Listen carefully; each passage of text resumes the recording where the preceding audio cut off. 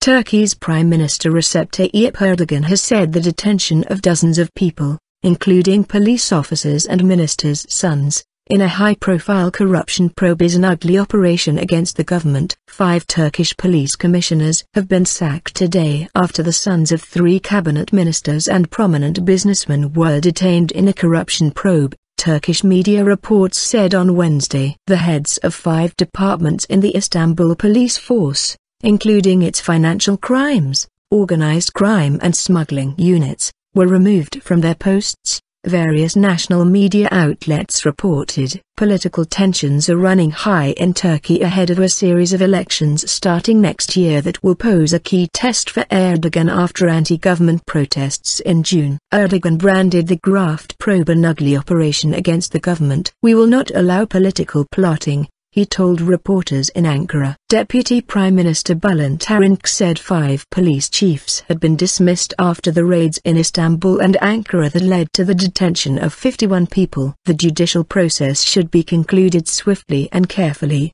Arınç told reporters after a closed-door meeting with Erdogan and several ministers. "We will always respect any decision made by the judiciary and will not engage in any effort to block this process," he added. Scores of people including the sons of 3 cabinet ministers, senior bureaucrats and well-known businessmen were detained in operations undertaken in Istanbul, Turkey's largest city, and the capital Ankara on Tuesday over a corruption investigation. Those detained include the sons of Interior Minister Muammer Gül, Economy Minister Zafer Kaglayan and Environment Minister Erdogan Bayraktar. Various well-known businessmen and bureaucrats were also detained including Süleyman Aslan, the chief executive of Turkish state bank Halkbank, Mustafa Demirand, the mayor of Istanbul District Faith, and Ali Agaglu, a renowned construction tycoon. The suspects are accused of accepting and facilitating bribes to secure construction permits for protected areas,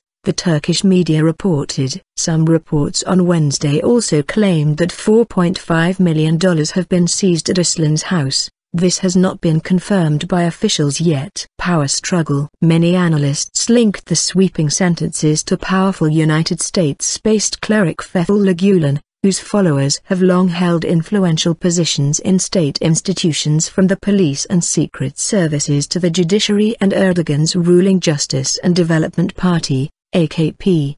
The tensions between the two fronts arose after the government's plans to abolish private prep schools that prepare students for the Turkish Central University exam. Gulen owns a large network of such schools. Gulen supported Erdogan's AKP since 2002, but the bitter row between the two in recent weeks risks fracturing their support base before local and presidential elections next year. The cleric, 72, has been living in exile in the U.S. since 1999 to escape charges of plotting against the secular state, but his movement still wields considerable influence within the status apparatus in Turkey, including the police and the judiciary.